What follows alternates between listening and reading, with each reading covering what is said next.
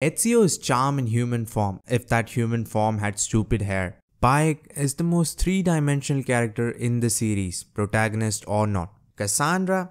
Well, Kassandra is Kassandra. Playful, funny, she's literally a Spartan warrior. What more could you want? Ezio has the advantage of being in 3 games. From him coming into this world to dying a sad old man, we saw everything. Kassandra has the advantage of being in a game that ran longer than a successful daytime soap opera. Seriously, Odyssey is about 10 times as long as AC2 and Origins put together. Bayek is a very inspiring character. He went through a real tragedy, not the sappy losing a parent. Other than losing all your limbs, I seriously cannot imagine a greater tragedy than seeing your little boy die in your arms, and bonus points because he was the one that put him there. Edward K, Altair and even Arno were up there, but other than Edward being a swashbuckling pirate, Altair being the legend that keeps getting mentioned, and Arno being a French Ezio, they really don't have much going on for them. The only protagonists I have truly hated in the series are the Fright Twins. Screwing up both leads in one game is quite an achievement, even by Ubisoft standards. Kassandra is the lead in the most light-hearted AC game. There's always upbeat music in the background, everyone and everything is a joke. Getting your nose broken? Ha ha.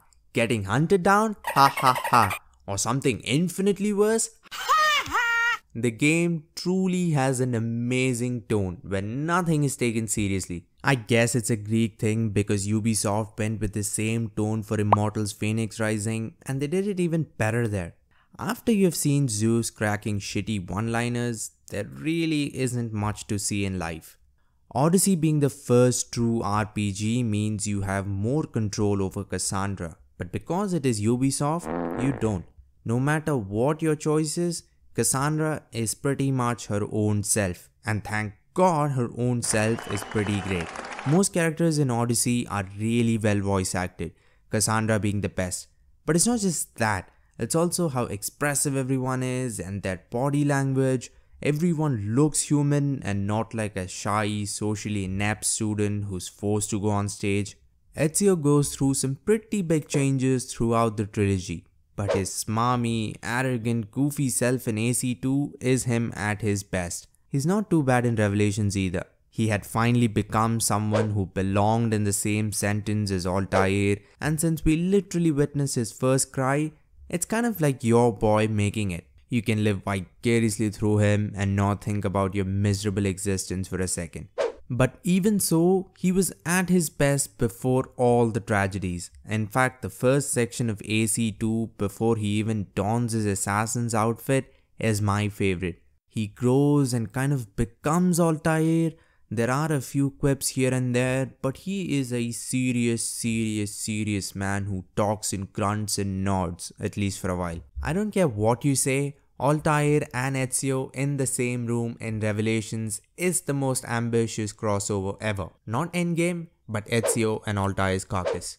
When he calls Mr. Ibn Lahat his brother, you just had to shed a few man tears. This is why I love Ezio's character.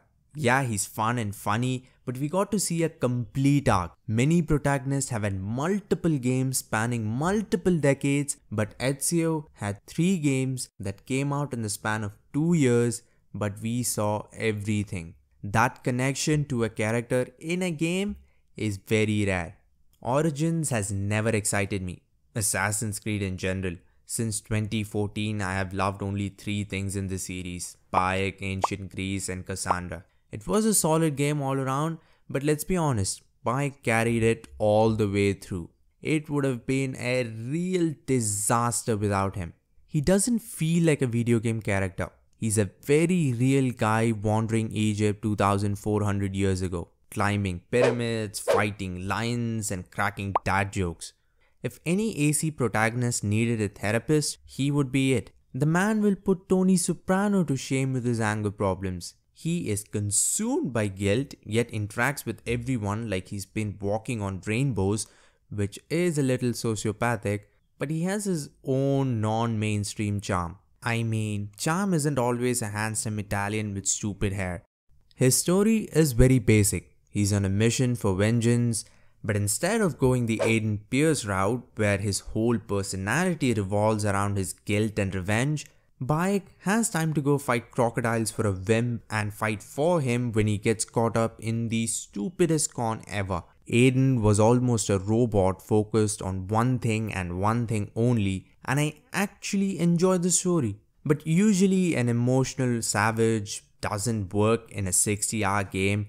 A 2-hour movie? Sure, it'll be great. But if you have to spend dozens of hours with a protagonist who talks in monosyllables and has only one thing on his mind, it will get old really fast. Those are all the reasons I think Bayek is the best protagonist in the series.